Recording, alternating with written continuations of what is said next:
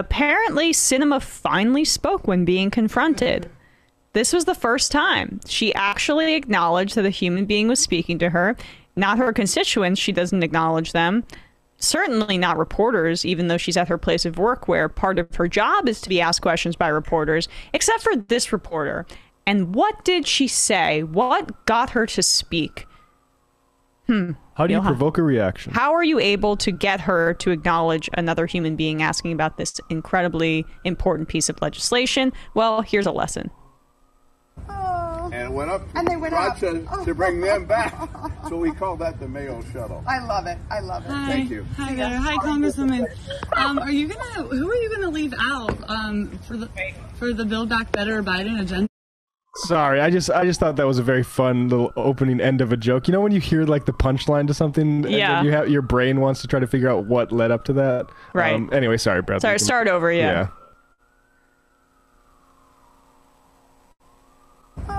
And went up and they went Rochester to bring them back.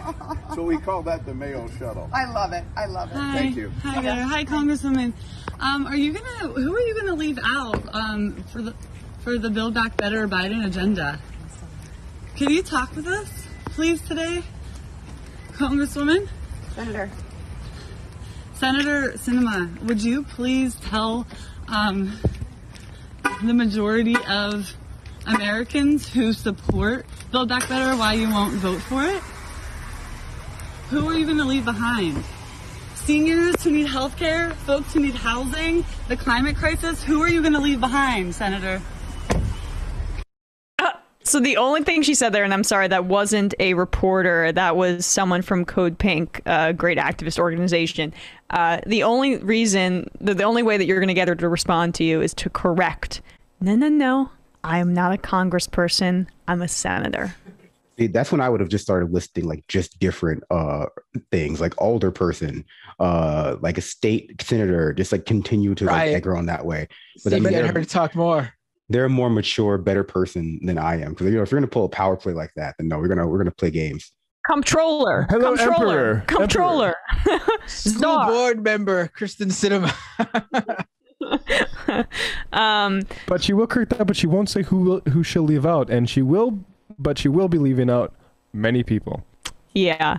It's, again, she feels very little obligation to speak to anybody who's coming up to her in public. I think it's important that she constantly is made to feel uncomfortable as this negotiation process continues, because she's standing in the way of helping millions upon millions, and she should feel the consequences of that. But it speaks a little bit to her bizarre psychology that we've tried to unpack here on the show, that's the thing that gets her, right? She's okay with stomaching people pleading with her to pass legislation that would help their lives and help their families' lives. She's fine with that. That's all part of the game to her. But don't you dare downplay the achievement that I have of being a United States Senator. You get that right. And that's what will get my goat. That's a bad person. I think a lot of people are avoiding the sort of conclusion that maybe the Arizona senator seat is haunted. And like, people were wrongly condemning John McCain for being a dick for years when really he was like possessed by some sort of specter of dickishness.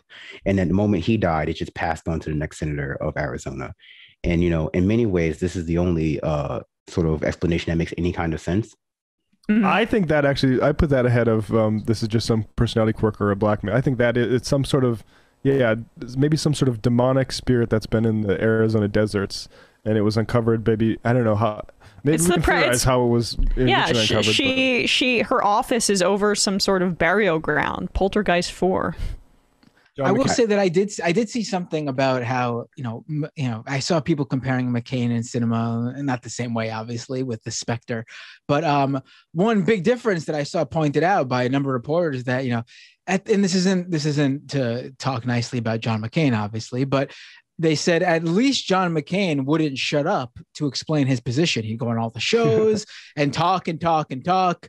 Sinema apparently did not. The ghost of the specter that haunts Sinema is left that part of John McCain behind, apparently.